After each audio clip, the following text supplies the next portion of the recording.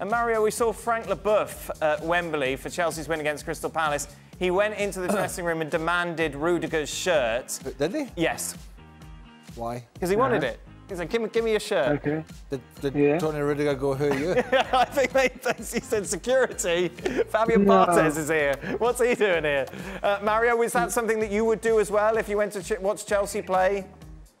I end up seeing Rudiger in LA actually, and I asked him for a signature.